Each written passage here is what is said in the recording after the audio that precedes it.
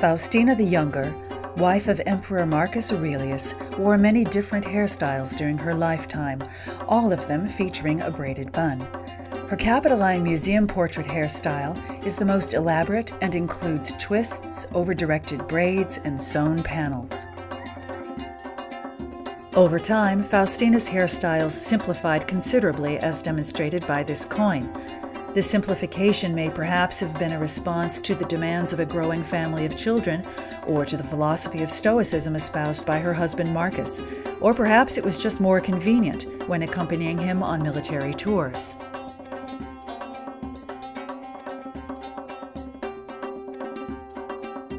Faustina and all elite Roman women relied on servants called ornatrices for the dressing of their hair. Faustina's ornatrix relied on the following tools: hair bodkins to part and hold the hair out of the way, wood, bone, and ivory combs, blunt bone or metallic needles with woolen thread to secure the style in place, and leaf spring scissors or small knives to cut excess thread. The chief components of the Capitoline hairstyle are a series of twists against the scalp, a pair of over-directed, asymmetrically augmenting overhand braids flanking the face, and a bun made of smaller braids sewn into panels. Long, unlayered hair is necessary for this style. For control, it is necessary to pre-section the hair. Secure sections 1 and 2 out of the way with hair bodkins.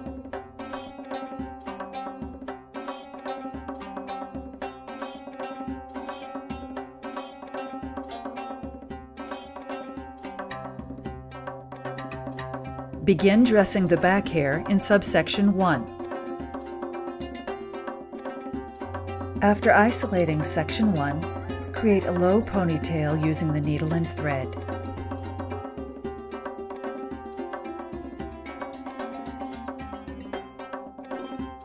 Thread a blunt needle and slip knot the end of the woolen thread.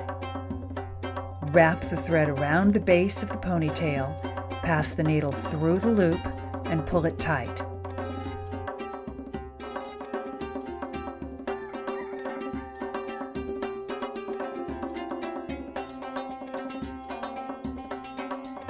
After pulling the thread tight, stitch back and forth through and around the hair until the ponytail is firm.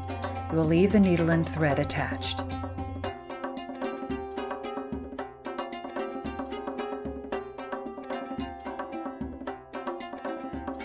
Now we will begin a series of twists. To the left of the central ponytail, separate a melon slice section equal to 1/3 of the remaining hair. Using the bodkin to help guide the twist, tightly twist this section toward the face all the way down.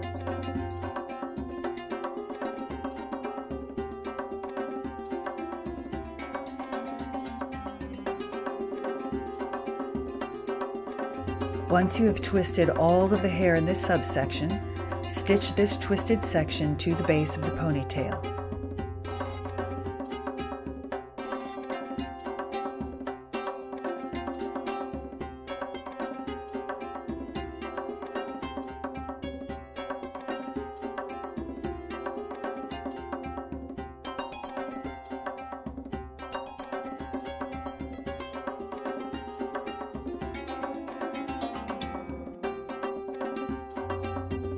Next, repeat the same action on the opposite side of the head.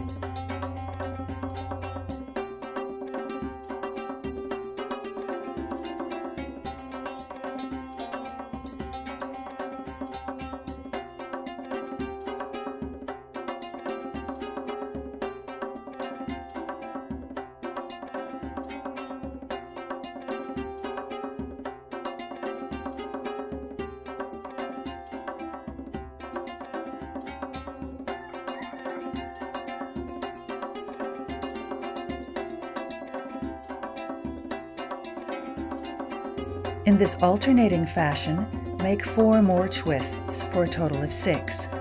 Alternating from side to side assures that the bun will be centered on the back of the head.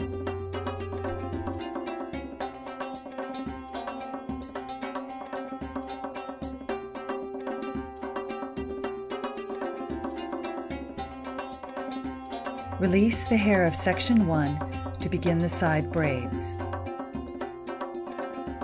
In facial section 1, we'll create an over-directed, asymmetrically augmenting overhand braid, also known as a lace braid.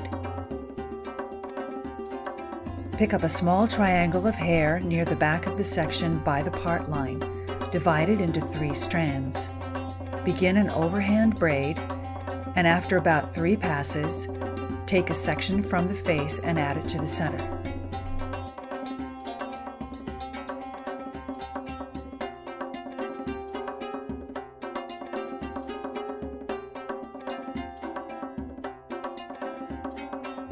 Braid a few more passes and add another section from the face. Continue in this manner until you reach the ear, all the while pulling the braid high and over-directing it backwards.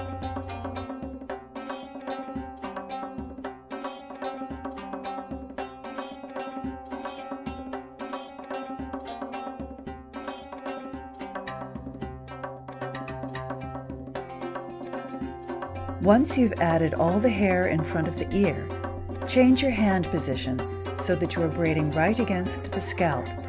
Continue augmenting the braid from the hairline side only until all the hair is added.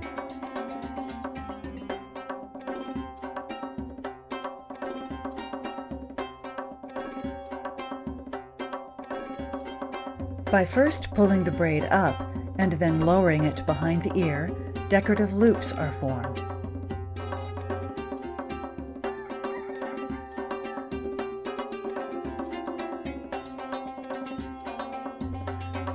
Once all the hair is added, braid all the way to the tips of the hair.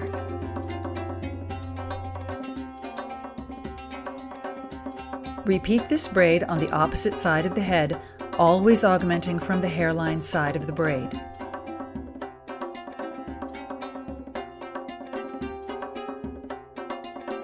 Here are the finished sides. Now we'll begin the bun. Divide the ponytail in 2 and make 2 3-strand braids in each division for a total of 4 braids.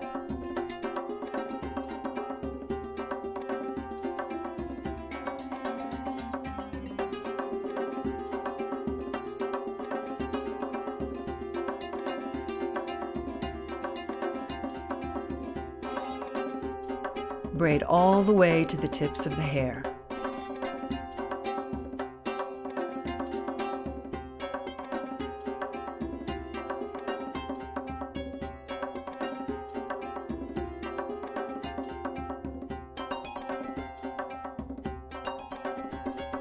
Carefully bind the ends of the braid so they do not unravel. Faustina's unusual bun is made by stitching pairs of braids together so they form panels, then winding the panels around one another, giving the alignment of the braids a uniquely weightless appearance. Begin the braid panels by attaching the thread to the base of a braid using the slip knot method.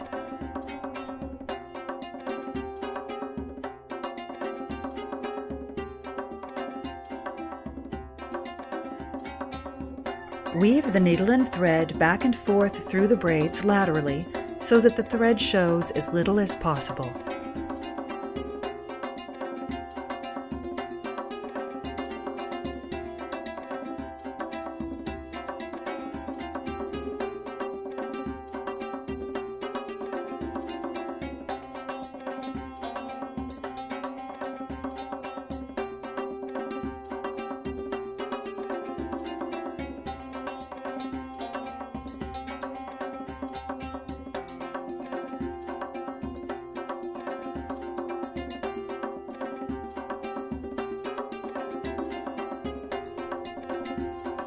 Bind together the 2 ends of the braids, then clip off the excess thread.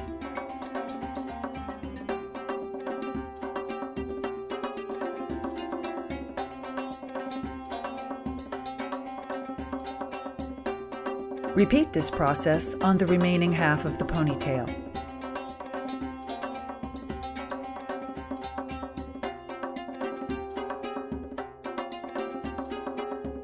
Now it's time to form the bun. Thread a blunt bone needle and place a slip knot in the end of the thread. Coil the right hand panel into a loose circle around the base of the ponytail so that the base sits at 6 o'clock on the circle. Stitch this circle to the scalp hair using a blunt needle and thread.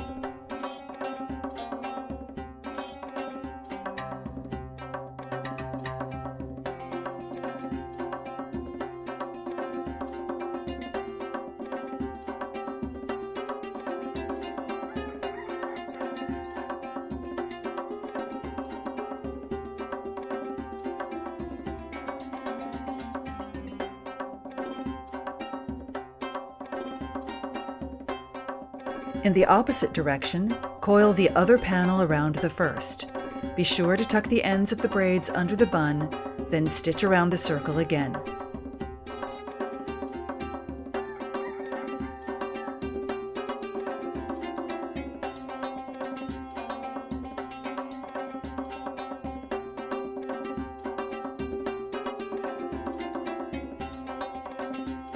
Keep stitching until everything feels solid and secure.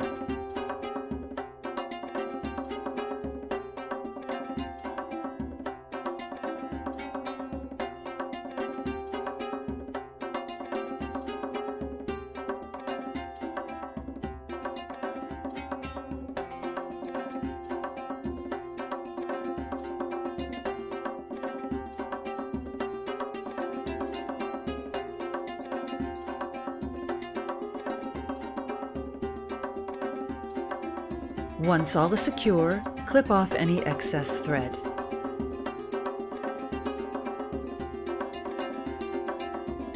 We'll now incorporate the side hair into the bun.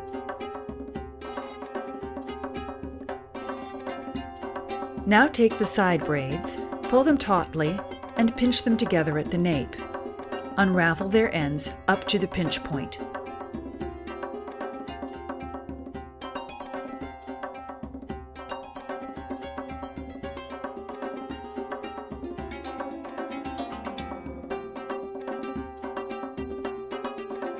Blend the ends of the two braids together, then carefully divide them into 3 strands and braid them in a single braid till you reach the tips of the hair.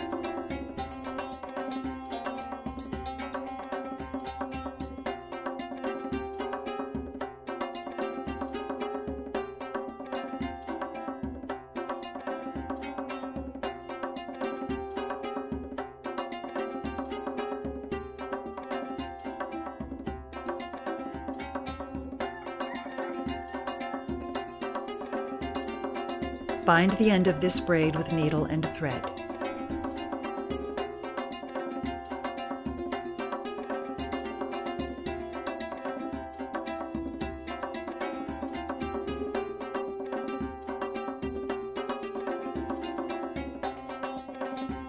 Tuck this braid into the center of the bun and stitch it firmly in place.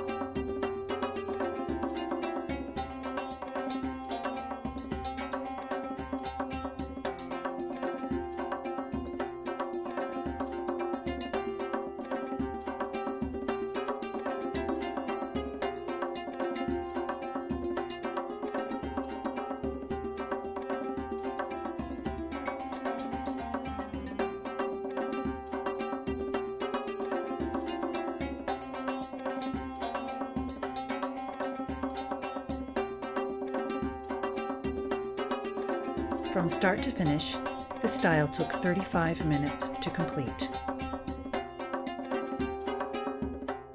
Faustina the Younger likely wore this hairstyle until her marriage to Marcus Aurelius, and perhaps beyond.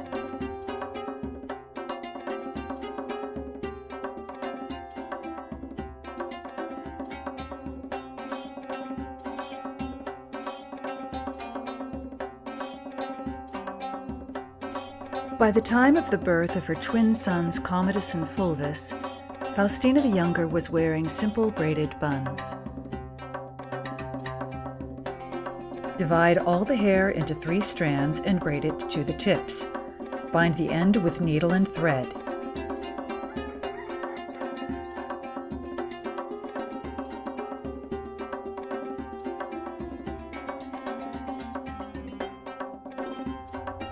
Coil the braid around its base, then tuck the end under the bun.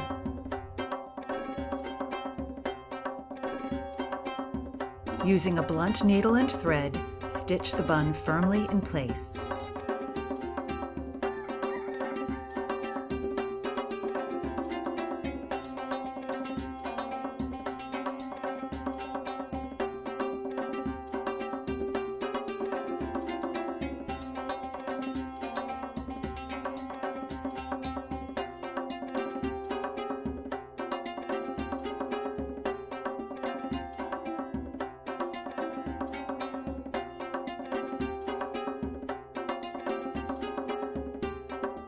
Once all is secure, clip off the excess thread.